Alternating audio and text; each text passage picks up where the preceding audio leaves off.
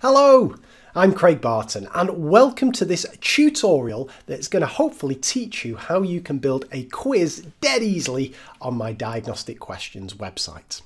Now I'm going to be honest, diagnosticquestions.com is not the easiest website to navigate.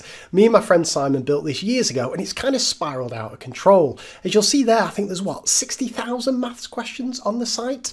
But lots of teachers get in contact with me to say, how can I easily build a quiz? Now, why would you want to build a quiz on Diagnostic Questions? Well, I think there are 4 reasons and we'll go through each of these, but I'm going to focus in on the first one because I think this is the most common and possibly the most important, and that is to assess prerequisite knowledge of your students before you teach them a new idea. And Diagnostic Questions are fantastic for doing this. So let's imagine that I'm about to teach my students the wonderful world of adding and subtracting fractions, the lucky things. Now, before I dive into all that adding and subtracting fun, I want to assess their prerequisite knowledge. So I want to make sure that before I teach the new idea, they're really secure in things like lowest common multiple, because obviously that's going to be very important, equivalent fractions, so making sure they adjust that numerator, simplifying fractions, they might need to do that when they get their final answer, and also when things get a little bit tricky, perhaps I'm going to chuck in a few mixed number improper fractions in there. So there's 4 examples of prerequisite knowledge that I would like to assess my students' understanding of before I teach them the new idea of adding and subtracting fractions, which is going to build upon this knowledge. Now, one tool that I've put together over the summer, this is an insight into my rock and roll lifestyle, is what I call the Super Spreadsheet. And the Super Spreadsheet is going to be ideal for building all the types of quizzes that you could ever want to on Diagnostic Questions. And I'm going to show you now how I would use the Super Spreadsheet to build myself a quiz to assess these 4 items of prerequisite knowledge. So here we go. So this is the Super Spreadsheet, and if you're wanting to access this yourself, if you're watching this on YouTube, there's a link just below the video which will take you directly to it. Now, every teacher loves a spreadsheet, right? And this is a flipping massive one. It is rammed full of different topics. So you'll see in column A, we've got algebra, and that then goes down to number, geometry, and so on and so forth. Column B then breaks it down into its kind of next level topics, so basics of algebra, expressions, fractions, and so on. Then we've got the quiz name. In column F, we've got a link to a quiz. And then in column G, we've also got a link to a quiz. Now, it's important to say that each of these quizzes are clones of each other. So what do I mean by that? Well, if I just show you an example, let's go into read and write expressions 1, and then I'll also open the quiz B version of that. If I just show you quiz A and we just do a preview by clicking here, you'll see that the first question is if we want to write m multiplied by 4 using algebra, we would do. And if I show you quiz B and we look at question 1, here it comes. It's just building up a bit of drama here. There we go, m multiplied by 7. So you can see that it's testing the exact same idea, but the orders of answers have changed and the numbers have changed. Right, so back to my quiz that I want to build. So I'm teaching adding and subtracting fractions, so I want to assess my students' prerequisite knowledge. So the first thing on my list, if I get it here, was I wanted a question on lowest common multiple.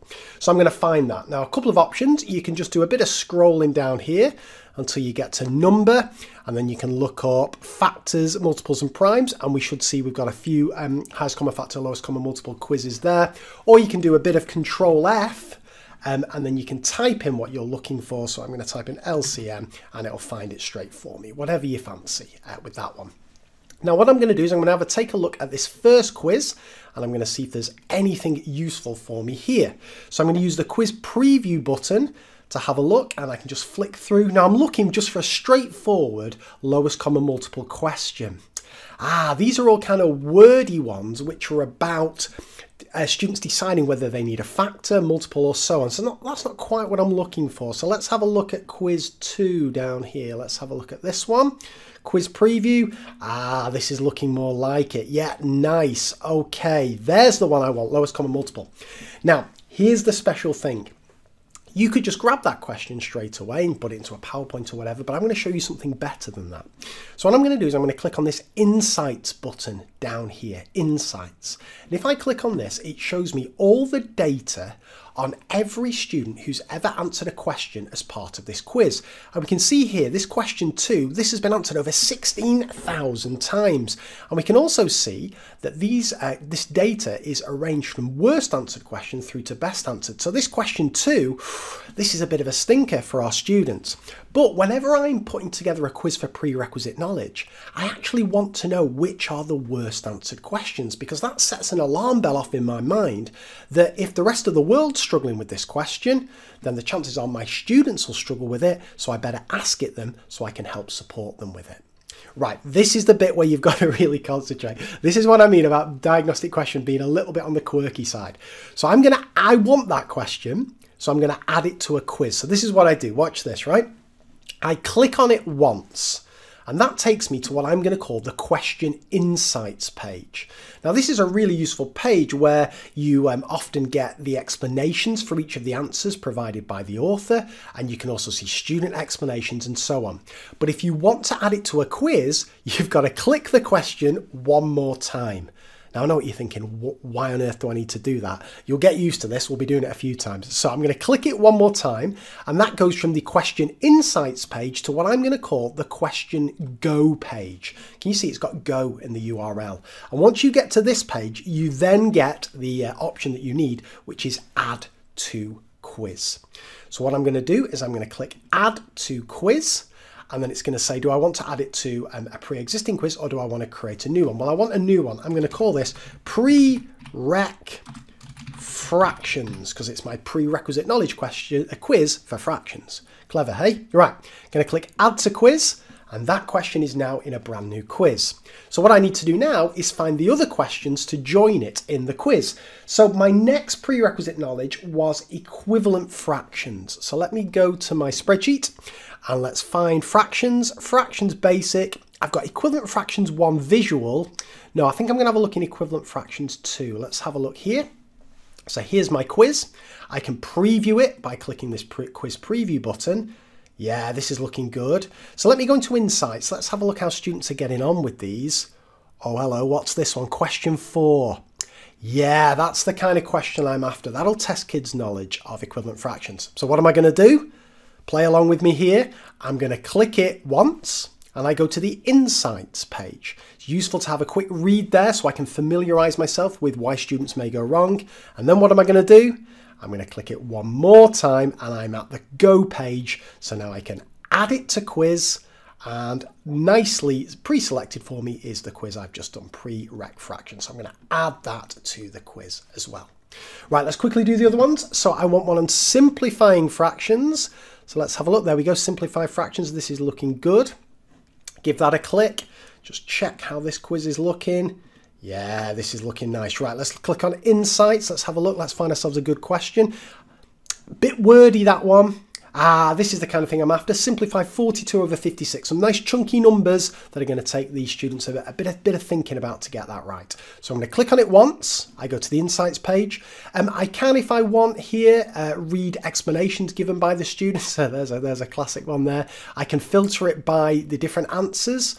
So I can see how many, what students who answered B went for, and so on and so forth. But all I'm interested in here is adding it to my quiz. So what am I going to do? I'm going to click on it again, and I'm at the Questions Go page. I'm going to click Add to Quiz, Prereq Fractions, Add to Quiz. Nice, we're getting on a roll now, hey? Right, final one. I want something to do with mixed numbers and improper fractions. Here we go, mixed numbers and improper. There we go. Let's have a look in Quiz 1. So give that a click. Let's have a quick preview. Yeah, this is the kind of thing I want. Okay, fine. So let's have a look at Insights and choose a question. Now, of course, you could pick a so-called easier question, one that kids get right, to give them a bit of boost in confidence. But as I say, if it's prereq knowledge, I'm quite interested in where students are struggling. So I don't want anything to lie lurking underneath. I want to uncover it. So this one is causing students problems. Convert 3 1/5 to an improper. Right, I'll have that one. So I'm going to give that a click. And then I can have a read, and I can read student explanations if I want, whatever I want to do on this page. But what I'm going to do is I'm going to click that question again. I get to my Questions Go page. Here we go. What am I going to click on now? Yeah, Add to Quiz, Prereq Fractions, Add to Quiz. All right, we're sorted. I just want those 4 questions in my quiz. So now the question is, where the flipping heck is this quiz? So now we hover over here to questions and we click on the questions page, and this takes you to the questions index page where you can see all those 60,000 questions. But what we want are quizzes. So if I click on quizzes here, this will take me to the quiz page. And then if I click on, well, you can see it there, in fact, but if you want all your quizzes together, if you click on My Quizzes, you'll be able to see them. And there's the quiz that we've just created here. Now, if I click into this quiz, we can just take a quick look at it, a quick preview, check that we're happy with it. If we're not happy with it, we can edit it at this point here by clicking on the little pencil, and we could get rid of a question or change the order. But what we could also do, and this is really interesting, is at the moment this is a private quiz. It's just for you and any of your students you choose to assign it to. But let's say, for example, you wanted to share this with your department because everyone's teaching adding and subtracting fractions, and you want to set this quiz to all, have the ability for other teachers to set this quiz to their kids. So that's when you need to click publish. Otherwise, that quiz will remain private. So if you click publish, are you sure? You get this big warning, you can't edit it after you've published it. Yeah, I'm happy to that. So now that's published. So now you could share that link to that quiz and your colleagues could set it as well. Or you can share it with the whole world. It's completely up to you, whatever you fancy. So now, how do you go about making sure your students can access that? So let's go backwards and let's find that quiz again. Here it is there. Well, we just click Assign to Class. And once you've clicked Assign to Class, you choose the class you want to assign it to, write them a comment if you want, choose a start date and an end date. And here's the thing. This is why I think this is a really useful thing to do, because how good would it be if before you teach a new idea, you could assign this prerequisite knowledge quiz before you teach the new idea? So that the kids have already had a chance to have a go at it. You've got all the results in, because of course it automatically marks it for you. And then you can see where the problem areas of prerequisite knowledge are. And then you can spend your valuable class time intervening and supporting students with the identified problematic areas. As opposed to what I tend to find myself doing is asking the prerequisite knowledge questions at the start of a unit in class.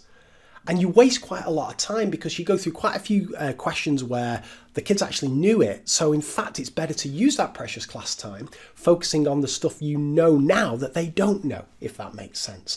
So I really like this idea of setting a prerequisite knowledge quiz before the lesson, and then you can use valuable lesson time to intervene on problematic areas. But that's not the only quiz that you can build. Let's go back and see 3 others. So a prerequisite knowledge quiz is one type of quiz you might want to build using diagnostic questions, but you can also do other ones. You can build an end of topic homework quiz. What I like to do with this is, let's say I'm building a 10-question quiz. Let's have the first 5 questions be a mixture of topics that students have met in the past, and then the next 5 be topic-specific questions based on what they've just studied. I think that's a good mixture of retrieval versus assessment of understanding of the current. You could also do a good old end-of-unit quiz. So let's just say, let's go back to fractions. You've taught students the beauty of all things they can do with fractions. So then you can go to the Super Spreadsheet, pick questions from all those little quizzes, build them together in one super quiz, and assess students' understanding of the whole concept. And finally, I'm a big fan of using that Super Spreadsheet and Diagnostic Questions to build low stakes quizzes. So let's say, for example, I would choose a 10-question low stakes quiz. I'm going to pick 10 questions from 10 different areas on that Super Spreadsheet, bang them in a quiz, assign them to my students, and see where students are at. And the beauty of doing all of this, of course, is that all the quizzes are automatically marked for you once your students do them, so that then you can look for the problematic areas. I tend to look for the 2 worst answered questions from any quiz and then address them with the whole class in class time. Right, I've tried to summarise the steps that we've gone through in this video for creating a quiz on a single slide. Now, it's very appropriate there's a magnifying glass there on this slide because you'll need one to read this text, but I'm going to put it underneath the video description as well. So we'll just go through this quickly. So the first thing you do, you've got to find that first question. That's the key. And using Quiz Insights, using quizzes on the Super Spreadsheet is a good way to do that. Once you've found that first question, you click on that question image until you get to that question go page that's got the Add to Quiz on the bottom. You then click Add to Quiz, give your quiz a name, and then that's already in there then. So then you find the next question that you want to include. Then keep clicking till you get to that question go page and click Add to Quiz, and it should default to the quiz you've just created, but just double check that. Keep going, you can add up to 20 questions, I think, until you've completed your quiz. And then to find the quiz that you've just created, go to the quiz homepage and look under My Quizzes, and it will be there. Once you click on that quiz, you can assign it to your students straight away. Or if you edit the quiz, clicking on that little pencil and click Publish, you can then share it with your colleagues or with the rest of the world. And if you want to get your students on the system, it's all 100% free, so then you can assign stuff to them and it'll mark it for them and all that kind of stuff. The best way to get started with that is to visit our help section. That's help.ed.co.uk, and there's also live chat there where somebody will be happy to help you. Okay, hope you found that useful. Take care. Bye for now.